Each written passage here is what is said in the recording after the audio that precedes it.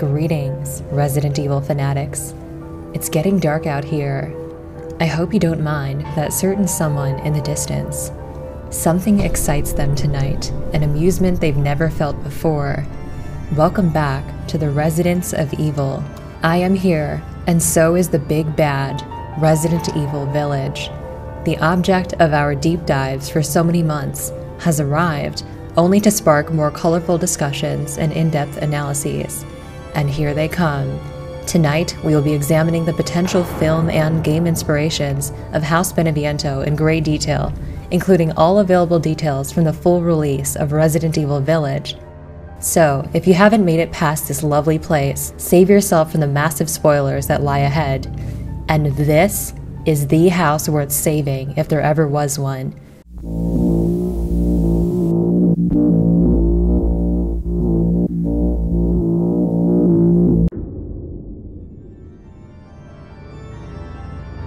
To survive this place, one must be daring and one must be hungry. House Beneviento remains perhaps the single most repulsive, gut-churning sequence in all of RE Village, and for good reason.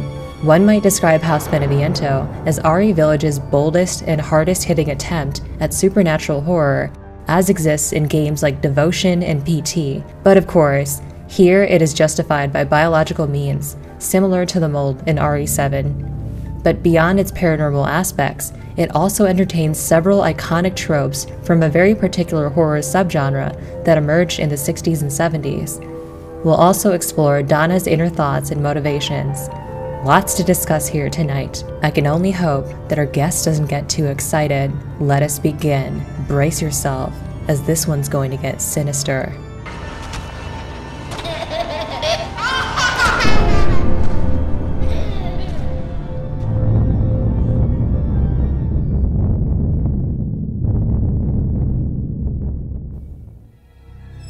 What a chilling, yet strangely charming place this is. I'd just like to congratulate anyone that survived through this particular segment and celebrate this truly unrivaled experience with a bit of analysis. House Beneviento seems to borrow several popular tropes from the giallo horror film genre and adds its own flavor with the injection of what most would recognize as supernatural horror.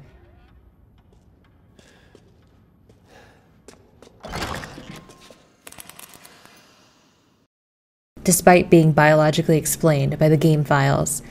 Let's focus on the giallo elements first.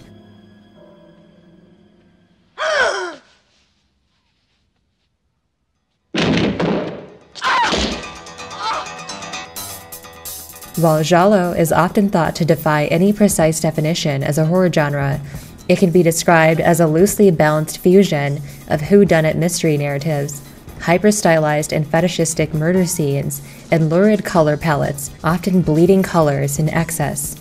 Giallo will occasionally, but not traditionally, include supernatural horror techniques. Miss Carol ha voluto metterti in guardia. Dai fantasmi, naturalmente, Mr. Jack.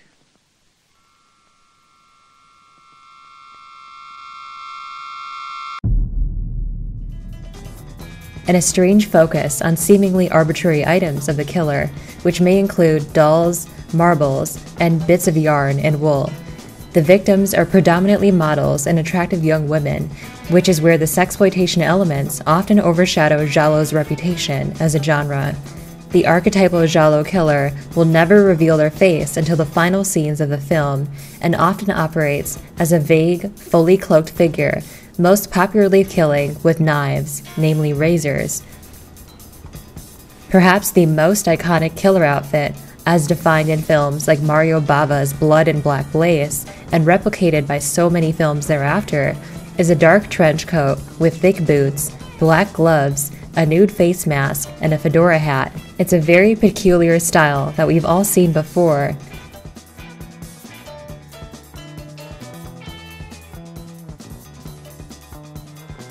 In Mr. X, and how appropriate considering the stalking, door-busting, face-bashing propensities of these killers. considering this eerie similarity in his design and the very ostentatious, camp aesthetic of so many giallo films, it's almost undeniable that Capcom has injected giallo elements into Resident Evil already. Just look at all these RPD and mansion set pieces of lavish knight's armor, generic Greco-Roman busts, stock paintings, and royal dining tables.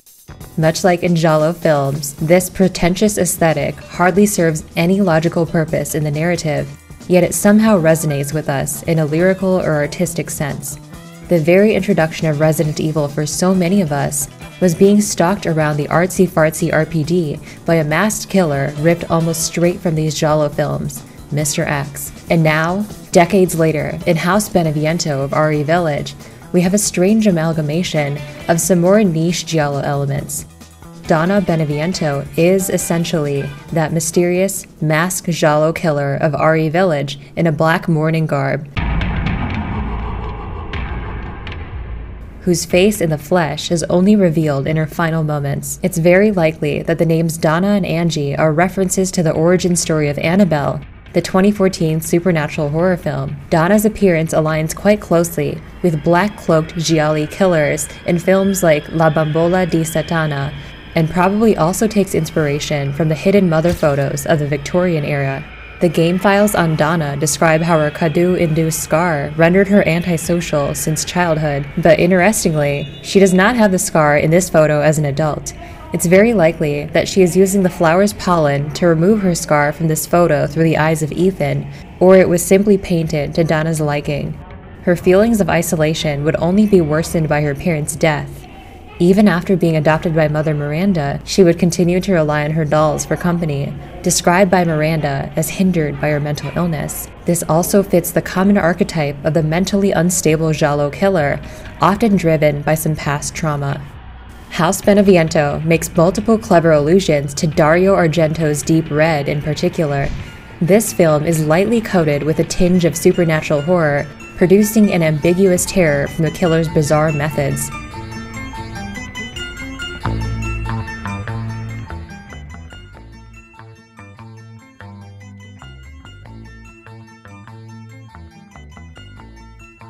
The assailant plays a creepy child song when stalking his prey, which is tied to a strange tale in modern folklore.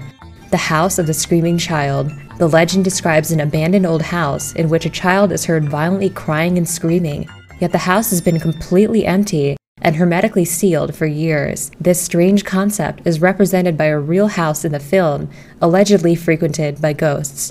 Be careful, huh? What? There are ghosts in there. Ghosts? Everyone around here says there are. Very much like House Beneviento, its aesthetic is rather old and decrepit, with its paint peeling off of the old walls, its concrete chipping and flaking away, and those ghost rumors are entertained as well. The spiked perimeter fence, arched windows, and aged interior are also quite similar to that of House Beneviento, as the house's filming location was Villa Scott in Turin, Italy. Moving on to the more significant parallels between House Beneviento and Deep Red, I want to draw special attention to the scene where Amanda Righetti, the writer of the House of the Screaming Child folktale, is murdered. For starters, the main room of House Beneviento greets you with a seemingly innocuous slice of Donna's home life. A motionless rocking chair with some knitting materials on the table. The yellow balls of yarn steal your attention, a single thread bleeding out of the basket and greeting Ethan as he enters the home. This yarn is an homage to the scene of Amanda's murder as she grasps one of her knitting needles from her ball of yarn, arming herself for the oncoming threat. Considering how this film inspired John Carpenter's Halloween, it's understandable how the scene's yarn and knitting needles would re-emerge in Halloween as well, as giallo films did heavily influence the slasher genre.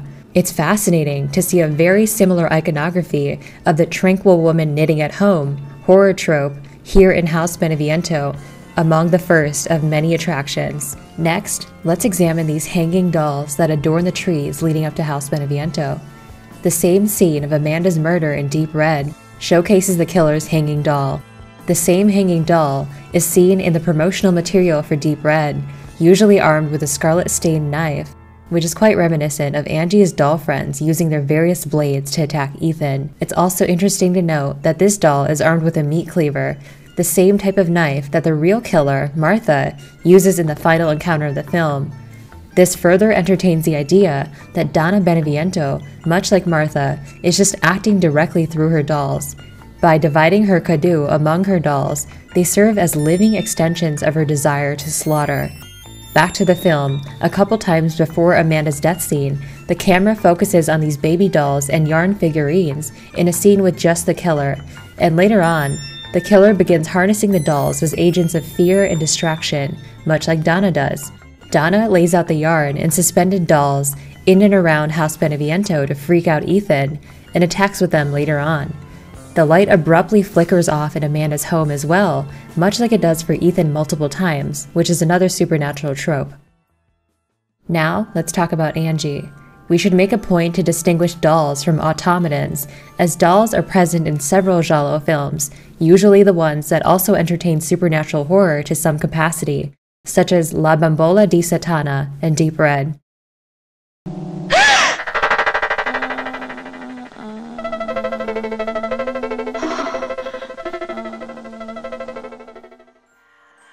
In these films, the dolls simply serve as a recurring motif of the killer, a distraction to the victims, or a complement to the film's atmosphere.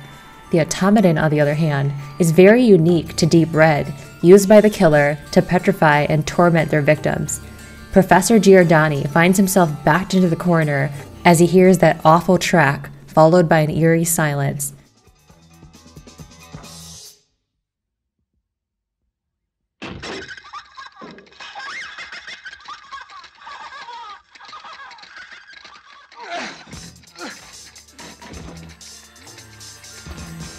Donna Beneviento uses her kadu-powered automaton, Angie, for the same purpose of tormenting Ethan's psyche. Donna even releases Angie onto Ethan in a way that mimics the automaton lunging towards Giordani. And funnily enough, Ethan and Giordani both stab the approaching automaton with the only thing they can get their hands on, Ethan a pair of scissors and Giordani a knife, disfiguring its face. But of course, it doesn't give up so easily. It's also fitting that the hero of many giallo films, especially those by Dario Argento, is an American tourist that inadvertently witnesses one of the killer's outings. From then onwards, out of pure fascination, the hero rapidly becomes more and more personally invested in the case, often to an irrational or even comical degree. And that, for an outsider, is Ethan Winters here, of course. Similar to how Ethan is essentially playing the part of Jonathan Harker as he encounters Alcina's daughters, who parallel the so-called Brides of Dracula, Ethan also coincidentally fits the bill for the American hero of a giallo horror film as he searches for clues on his wife and daughter in House Beneviento.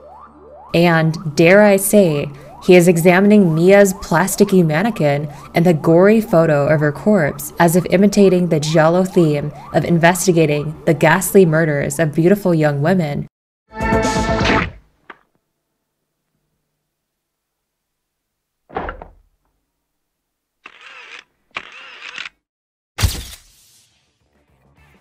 And notice this distinct painting of a pregnant lady on the wall. This mimics the Dario Argento tactic of illustrating the ongoing case with one central painting.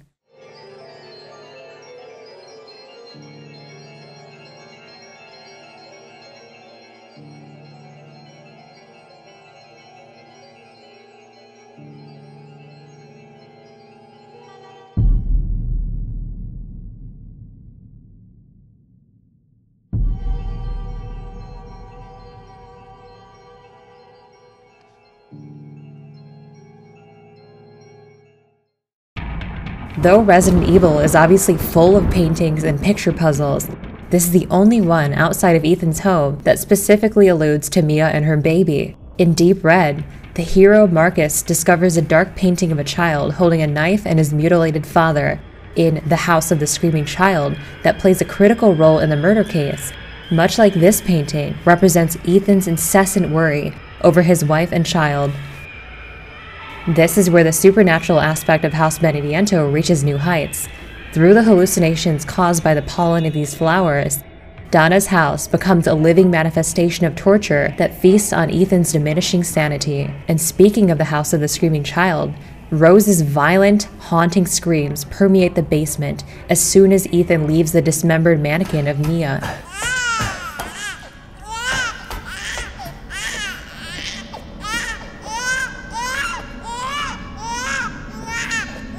And that screaming child is brought to life as a nightmarish fetus entity that groans and drawls, pursuing Ethan.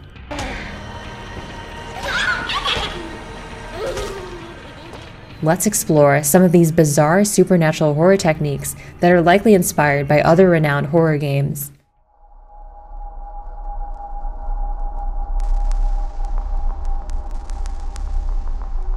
There are so many recognizable supernatural elements at play here, many of which we've seen incorporated already in other modern horror titles.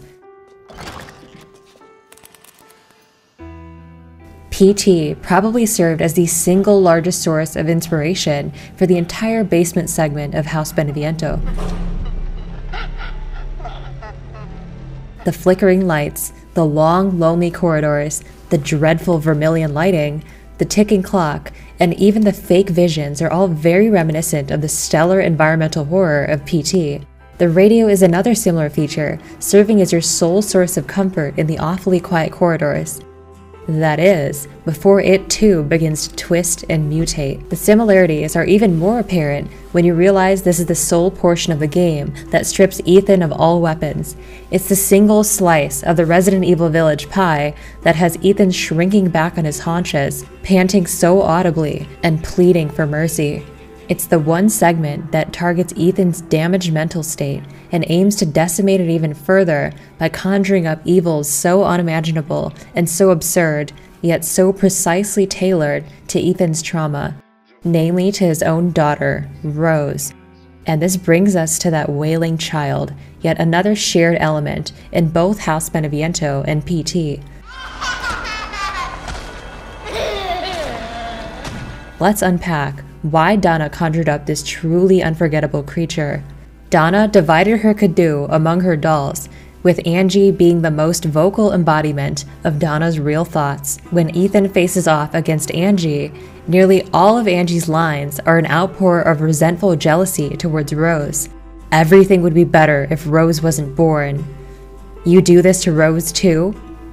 Keep in mind that these are Donna's thoughts speaking through Angie, and Donna is Miranda's adopted daughter. In the words of Heisenberg, the heads of the four houses are nothing but experiments, test subjects to Mother Miranda. Considering her intense envy for Rose being chosen by Miranda over herself, Donna ultimately holds that same malice towards Ethan and Rose as all the other house heads, and that malice would amount to something truly vile and sickening.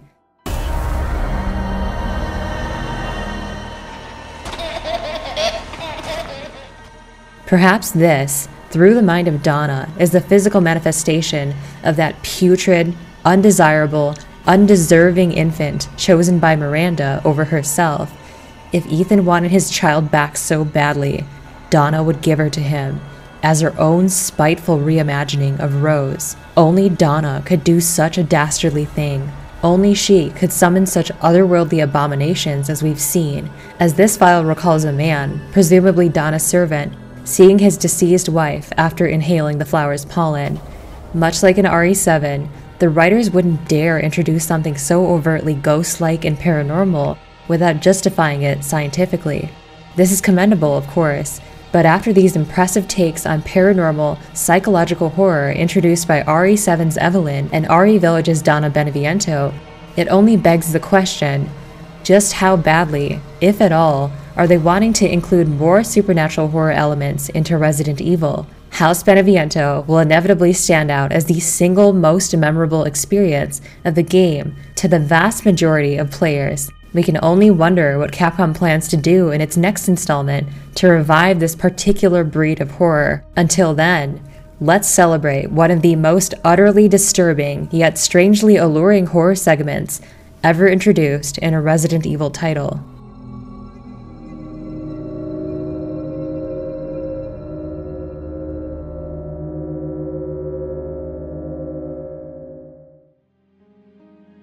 So, do you believe some giallo horror elements influenced Mr. X in House Beneviento? How would you feel about seeing more supernatural inspired elements in Resident Evil? Let us know what you think in the comments, and let us know what type of lore content you'd like to see in the future. Thank you for watching. If you enjoyed this in-depth analysis video, feel free to check out my personal channel. The link is in the description.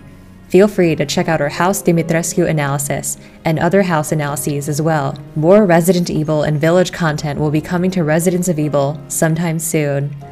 Until then, subscribe or that screaming child will come for you, wailing to be fed.